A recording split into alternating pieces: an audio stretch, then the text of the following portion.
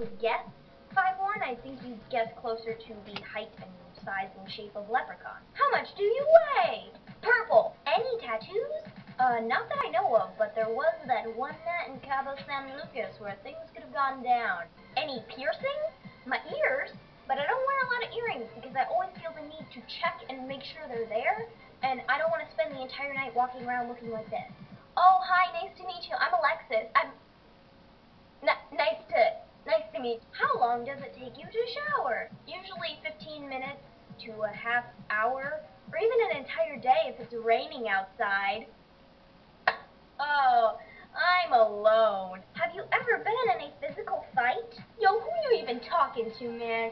I get in fights like always, and I go up to them and I bust them, and I'm like bam bam, and I'm like bam bam, and then they go down, and I'm like kick kick kick kick, and then they stay down for a long time, and then I get worried because I don't want that on my conscience, and then I call 911, but I'm too scared to wait for them to show up, so I drop the phone and I run away, and now my fingerprints are on the phone, you see, so I'm just waiting.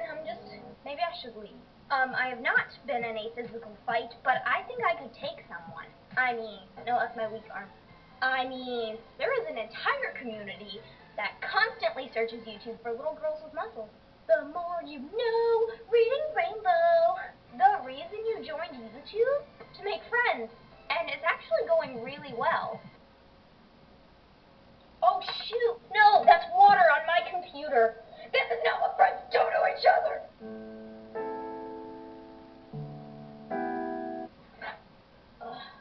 Fears?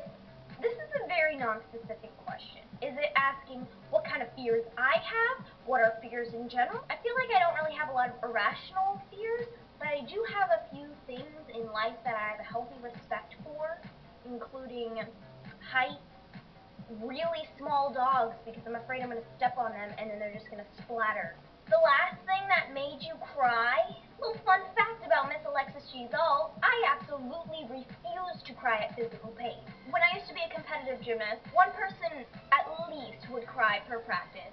It happens, it's a very tough sport. There's, a lot of risk for physical pain as well as mental pain. And I was always known as the one who would get hurt and sit there going like this.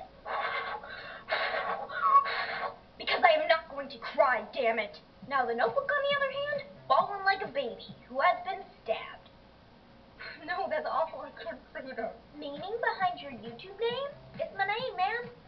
And that's not man in a dude way, it's man as in all of you. Last person you talked to? My mom. She makes great conversation, what can I say? Last song you sang? Probably Roar by Katy Perry. Sounds like something I would do. Favorite chat-up line? I'm gonna go ahead and translate this into what I assume it means in American.